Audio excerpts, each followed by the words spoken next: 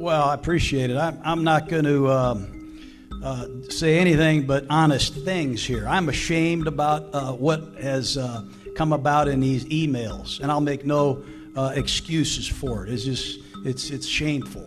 But I am a good person. I believe that. I go to church. I've been married for 31 years. I got 3 great boys. I still love football. I've made some mistakes, but I don't think anybody else in here hasn't. And I just ask for forgiveness, and hopefully I get another shot.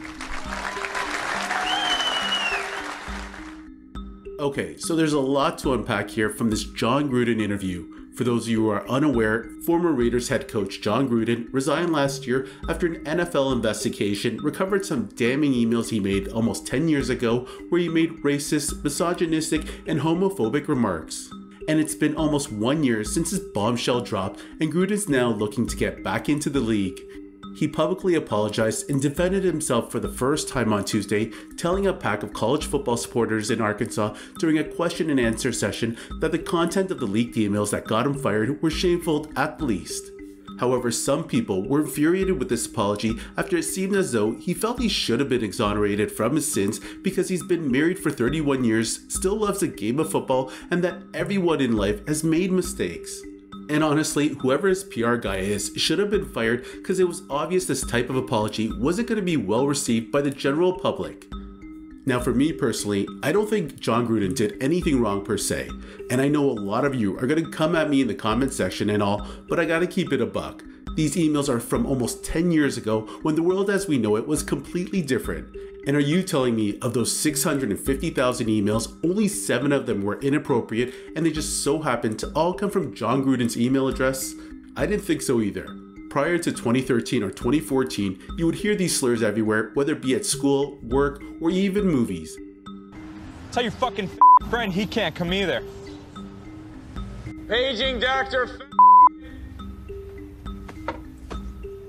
Dr. I should go. That's a good idea, Doctor. I'm not saying this makes it right, but that's just how the times were. So unless you're okay with someone combing through your emails, text messages, or DMs from 10 years ago, I don't think you have the right to point the finger at someone else.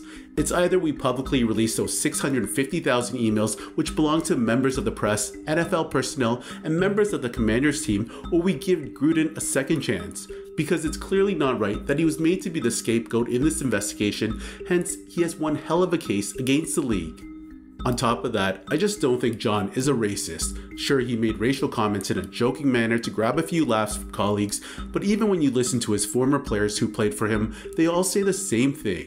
And I think when you look at it, as I said before, Coach Gruden has never ever done anything verbally that would make me think that he is a racist, he's homophobic, anything. He's never shown me that side of him. But you're not gonna call my head coach a racist. I sat in front of him for 2 years, and I'm a child of the South. I was raised in Florida. Anyways, with that being said, I still don't think Jon can recover from this because we're living in a different time. Had this happened 6 or maybe 7 years earlier, maybe he'd be able to come back to the league at some point. But then again, if Howard Stern could say shit like this and then become one of the faces of America's Got Talent, who knows, maybe Gruden does have a future in the league after all. Hey, did you happen to notice this? No, what is that? This here is my mother, Mama Dancing. Why, she done working blackface too. She must be very proud. Yeah. Now I know you really love me, Ted. You the man. I tell you, you know, you the man.